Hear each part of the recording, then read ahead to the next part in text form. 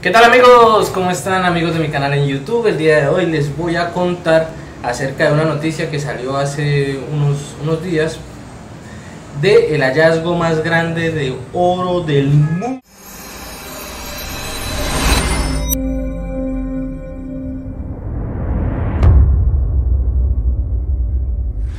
Les cuento que después de 2 años de exploración aérea y análisis geofísico, geoquímicos del suelo ugandés, un país ubicado en África, se descubrió el yacimiento de oro más grande del mundo, y esto equivale a más de 31 millones de toneladas de oro que tiene este país.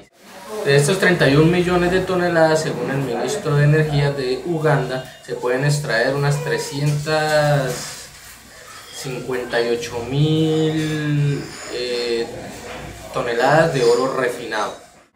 Para entender un poco la dimensión del oro encontrado en Uganda, debemos tener en cuenta el oro que se ha extraído en la historia de la humanidad.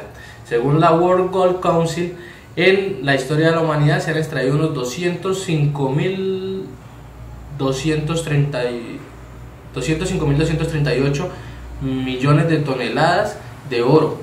De esta cifra, 2/3 partes corresponden a cifra oro obtenido desde el año 1950, los registros desde 1950 hasta la fecha, ¿vale?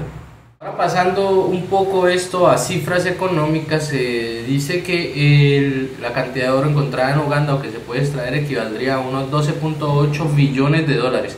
Esa cifra, por supuesto, podría cambiar el panorama económico de un país tan empobrecido como Uganda.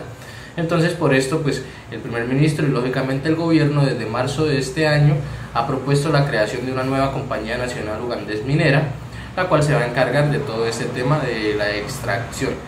Bueno, les cuento también que el plan del gobierno ugandés es promover la extracción de unos 5.000 kilogramos de oro por día, lo que equivaldría a unas 1.825 toneladas al año. Eso es una producción inmensa, teniendo en cuenta que en los registros de oro equivale al 51% del oro extraído en el año 2021. O sea, imagínense ustedes, Uganda pretende sacar la mitad del oro que se produjo el año pasado en todo el mundo. Esto es una cifra exorbitante.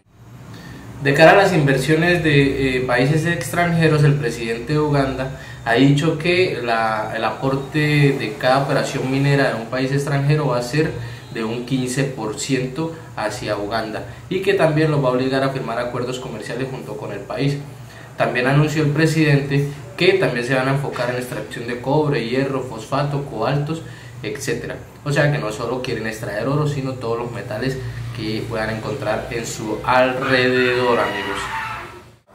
Bueno amigos, y así concluye el video del nuevo yacimiento más grande del mundo de oro encontrado en Uganda. Espero les haya gustado, haya sido de su interés. La fuente de este video fue el diario Las Américas y nos vemos en el próximo.